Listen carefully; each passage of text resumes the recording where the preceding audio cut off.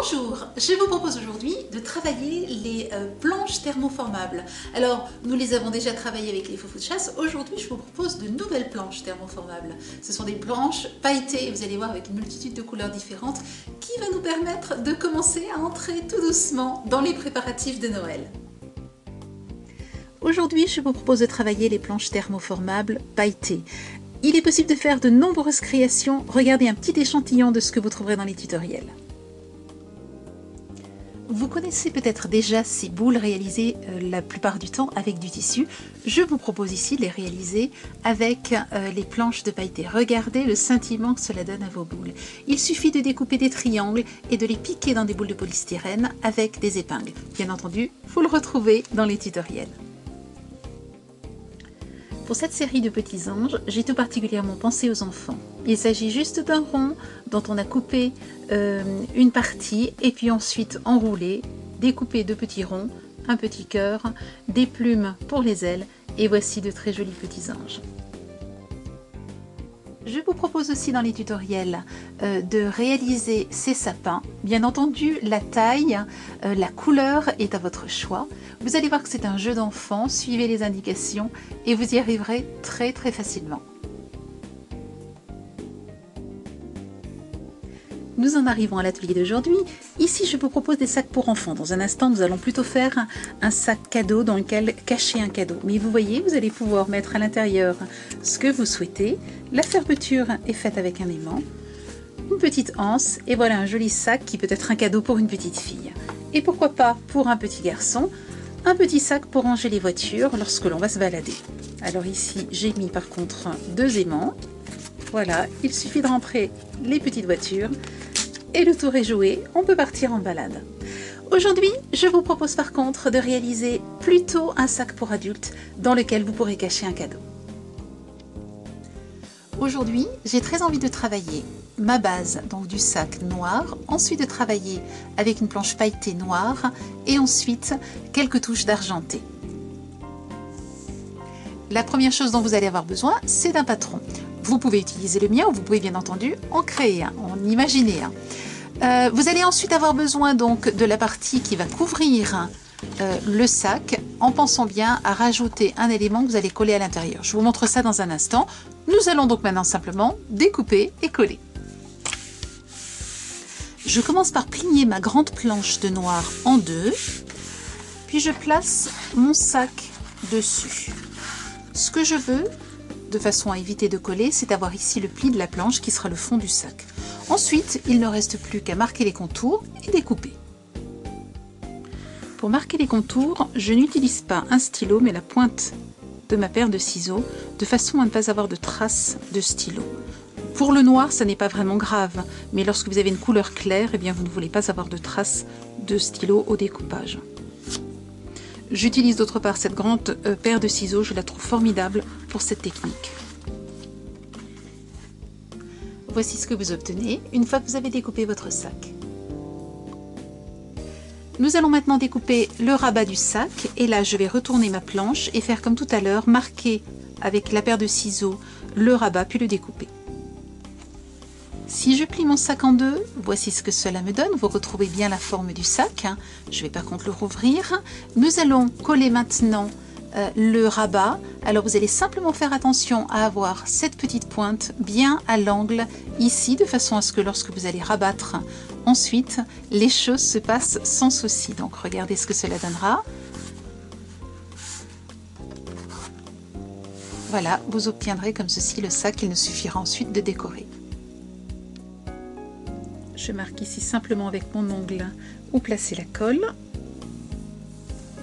Voilà, ce qui me permet d'avoir un trait et de ne pas déborder avec ma colle. Et je vais ainsi donc coller toute la languette de façon à avoir le rabat. Une fois que le rabat est collé, bien maintenant je vais coller les deux parties donc du sac. Je fais petit bout par petit bout.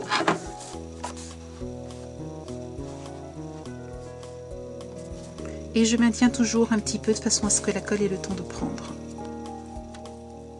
Vous voyez, je place toujours la colle légèrement en retrait de façon à ce que quand j'appuie ensuite, elle ne déborde pas trop. Si elle déborde, ça n'est pas grave. vous pouvez l'enlever.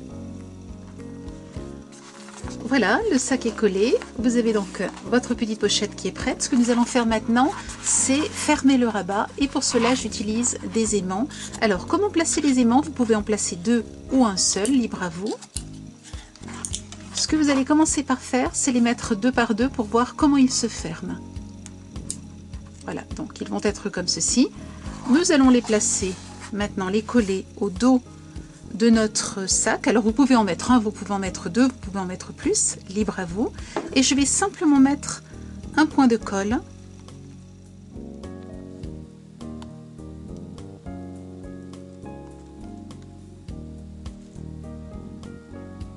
Et je laisse ensuite l'aimant prendre un petit moment.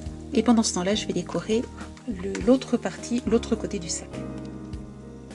Je vais maintenant placer de la colle sur l'autre partie, l'autre côté donc des aimants, et je vais replier.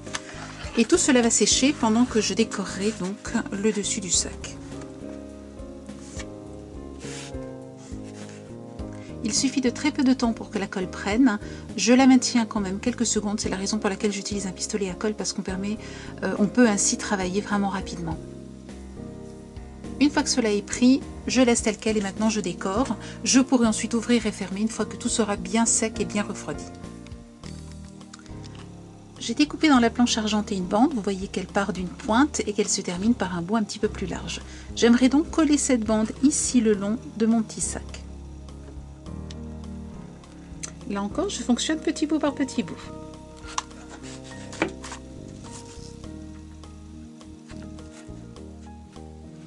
Pour l'anse, j'ai découpé un rectangle que je vais coller tout simplement de part et d'autre du haut de mon sac. Essayez simplement d'être à égale distance des deux côtés du bout du sac.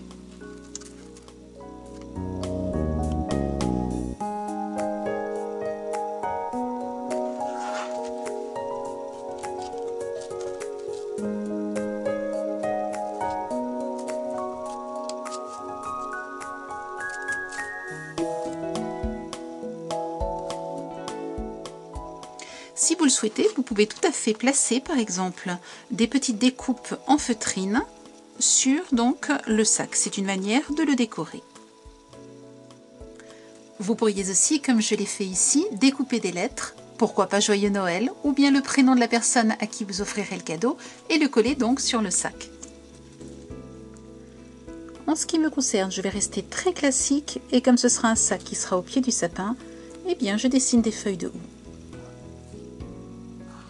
Voilà, j'ai réalisé mes 2 feuilles de houx. J'ai découpé aussi dans du fuchsia des petites boules. Et ce que j'aimerais maintenant, c'est toujours avec le fuchsia faire un nœud.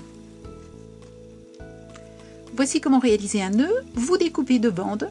Une des bandes est découpée comme ceci. Vous aurez aussi besoin d'une toute petite bande. Vous allez commencer en plaçant votre ruban comme ceci.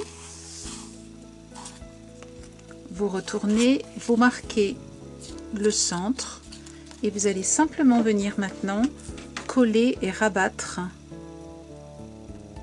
les extrémités vers le centre.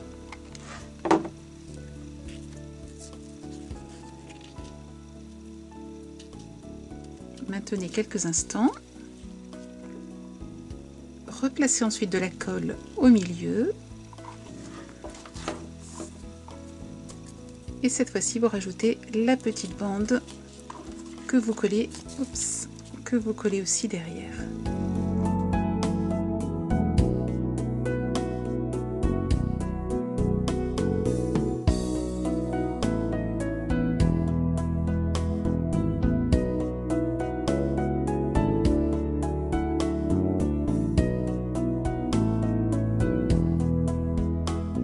Il suffit ensuite de coller les rubans entre eux et de coller le nœud au-dessus.